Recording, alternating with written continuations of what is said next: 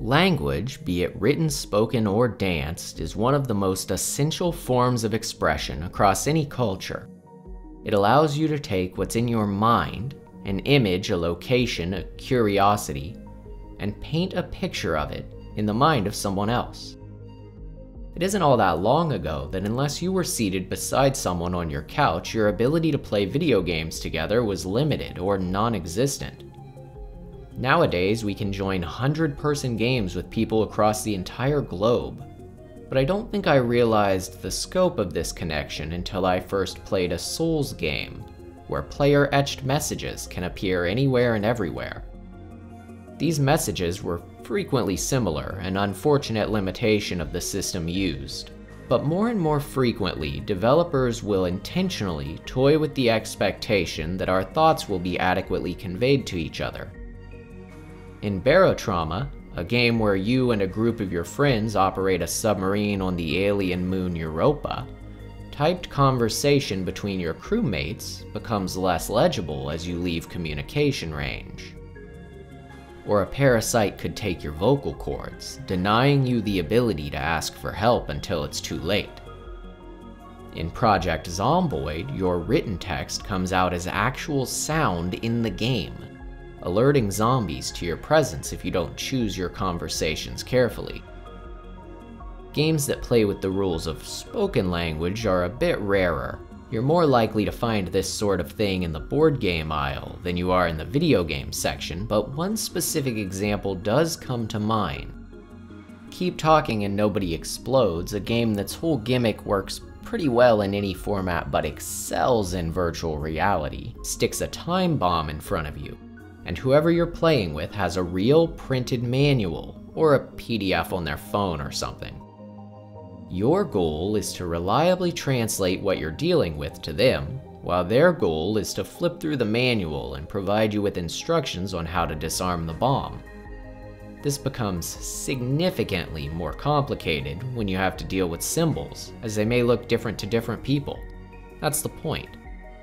In the realm of body language, we can look back to the Souls games once again, where the language of the multiplayer scene is spoken primarily through gestures. Journey is a wonderful example of this, a linear exploration experience with seamless multiplayer. Throughout the titular journey, you'll encounter beings that look just like you, but your only form of communication will be chirps and gestures. This creates really charming scenarios where you'll meet another traveler, make friends with them, and then go about your separate ways later on. Your own journeys to be fulfilled. But all of these examples share one common thread, and that's that they're multiplayer. Sure, you can play these games by yourself, well, most of them, but you likely won't experience what I've talked about so far if you do. Suppose then that instead of the developers toying with how we communicate with each other, they changed how you communicate with the game, how you understand its rules and their intentions. This isn't a new idea, it's been done since the days of tabletop gaming. Early roguelikes that aimed to replicate the same feeling had unidentified potions you may drink in a pinch, only to find yourself set on fire. Scrolls to stockpile and cast out of desperation, only to find that the spell was useless. Information was similarly withheld in old text adventure games, like Zork. It isn't so much that you can't do something, but that the game never has any reason to convey to you that you can. Instead, you're meant to compile what little information you can find in your head or in a notebook and come back to it. The door's locked, huh? I guess I better look for a key. But perhaps another solution is the axe leaning against the tree. Tunic takes this a step further though. Everything in Tunic is obfuscated. The dialogue, the inventory screen, the pause menu, but most important of all, the in-game manual, our only glimpse at what the game expects of us beyond exploration. The interesting thing is, though, that I never really had a problem understanding what Tunic expected of me. For all intents and purposes, the entire first half of the game plays like a rather linear Legend of Zelda tribute, just with some added vagueness. When you're playing a game, Your ability to progress is typically tied to some mechanical or mental skill. This skill gating could be solving puzzles, pressing a sequence of buttons quickly enough, or analyzing an opponent's actions and responding appropriately. There are plenty of ways a game can gate your progress, but the primary way in which Tunic does this is through knowledge gating. That is, leaving you intentionally uninformed of how to play the game. There are many times throughout the opening hours that information will be revealed to you, either a mechanic or a secret route through the world, that has been accessible to you all along. You simply had no idea. This makes subsequent playthroughs very interesting, as you're starting out fresh with information that you previously had to work to obtain. This doesn't mean that the game is a grueling experience, throwing yourself at the same puzzles over and over only to realize that the solution was some hidden mechanic. No, Tunic is signposted exceptionally well. There was never a moment where I felt deceived by the developers, where I felt cheated by the game. There was never a moment of frustration where I said, well, that was a waste of my time, they didn't make that remotely clear. Instead, it was consistently awe and wonder, as I felt built up by the knowledge the game gave me. Discovering a new path through the area I was exploring was always a reward, never a punishment.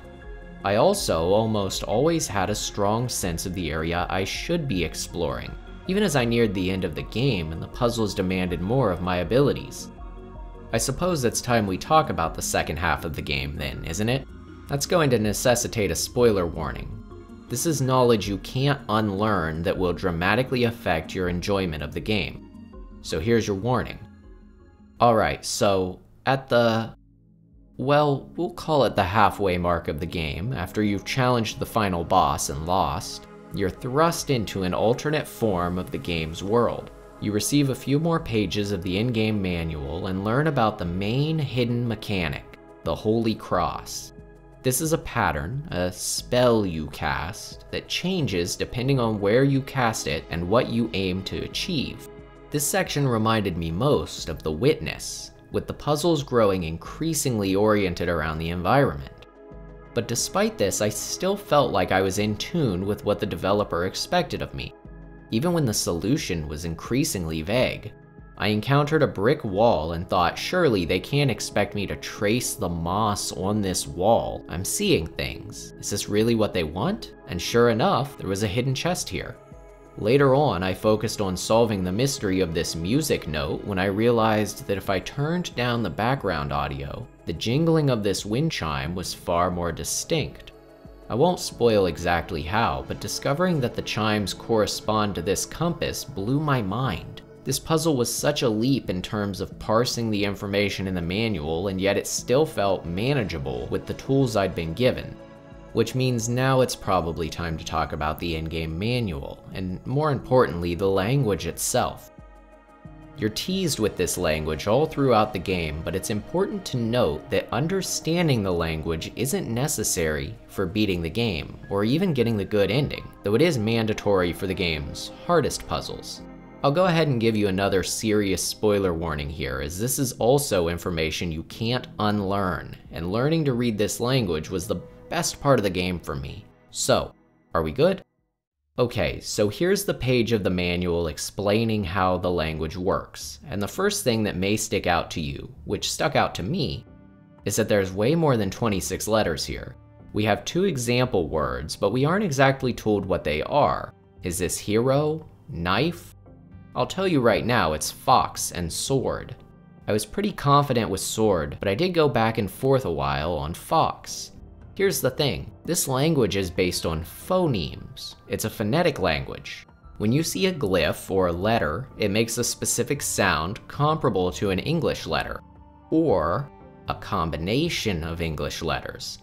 That means that in order to know what a word says, you have to sound it out. Let me give you an example. This is the word for continues. The glyphs here are k, a, n, t, n, u, s. Seems simple enough, right? Well, yeah, in this context, it is. But suppose you don't know any of the glyphs yet, or you only know a few. I've come up with a pretty simple way to illustrate this, though I will warn you, I'm not a pro with this language, so it might not be perfect. Here's the phrase, "thanks a lot." I think this is a good choice because it highlights several unique principles of the text. Let's start with the different phonemes here and sound it out. Th, a, n, k, s, a, u, a, t. Now let's separate out the vowels from the consonants. Now that that's done, the first thing you may notice is that the T in thanks is significantly different from the T in lot. And the reason for that is that they're just entirely different glyphs. You see, this is the letter for th, the actual sound th. This, however, is the sound for t.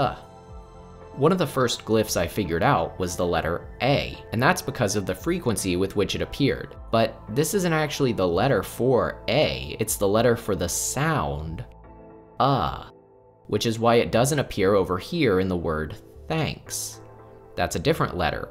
That's A. Thanks a lot. One of the words that confused me for so long was the word the. Much like A, I knew that this word was the because of the frequency with which it appeared. It was just far too common to be any other word, even compared to similar words like an or at. What confused me was how the word is composed. Even after discovering the letter for the t sound, I couldn't make sense of it. Then it clicked. You see, the is a two-letter word here. It's the letter th and the letter which is the same letter we've been using all along for the A sound, the. Another interesting way that this interacts with the text is through the minimization of letter usage. Take for example the word roll. While in English we'd use two L's, in the language of Tunic that's redundant. The glyph for L already makes the L sound, so there only needs to be one, roll. Now, I'm not going to run through any more than that. I just wanted to give you a strong basis for how the language is constructed. It isn't really any more complicated than that, but when you have a book full of words you don't know and no way to tell what's what, this is a very daunting task. Here are a couple of words I started with, just in case you're really stumped. Controls, gun, golden. There are still plenty of puzzles left for me to solve, even after I've translated the manual. Some of them really have me stumped, but not frustrated, and I think that's an important distinction. I truly believe this game deserves to be held up among the likes of other revolutionary giants like Portal and Myst. In the current gaming climate, the bulk of popular titles still light up exactly where you should be going, or float large icons over the heads of characters you need to talk to. Even Doom Eternal had tutorials popping up excessively through the opening sections. Look, I love Doom Eternal. It's a fantastic game, but I feel like there was a better way to communicate this information too. At what point does how a game chooses to explain itself to the player actively harm the experience? Communication is hard, and people communicate in different ways, often several ways at once. When I personally focus on the concepts of thought and communication, it can be really overwhelming. Everyone feels different, like a puzzle, like a dialogue tree you have to learn the right answers for. How do you know that what you're saying is going to properly represent what you're actually feeling? How do you know that the picture in your head is the one that your words or body language will put in theirs? And the sorry truth is that you don't. It's part of being human, but it's important to have perspective too. If I were to talk to you about an apple, it doesn't matter if the one pictured in my mind is red and the one in yours is green. All that matters is that I've communicated the concept of apple to you. The developers of Tunic succeed in showing that you don't need to know the language of the game to play it, to even beat it, that you can learn it intuitively, that the nature of communicating these concepts isn't reliant on one specific medium, but that you can learn this game in different ways and still come to the proper solutions. They've put the image in your head. Language is communal, sure, but I also believe it's deeply personal. How we understand others and how we express ourselves back to them. Each relationship has a unique dialect to it. You speak to a stranger differently than you speak to a loved one. I'm curious how Tunic will speak to you. As always, thanks for watching, and I will see you next time. Hey guys, this was a really tough one to make. Originally it was like 40 minutes long, but I thought it was really boring and I changed the whole direction of the video and rewrote the script from scratch. So I hope you liked it this time. If you'd like to see more stuff like this, toss me a like and subscribe, it really helps me out. And I guess I'm supposed to go play Outer Wilds now?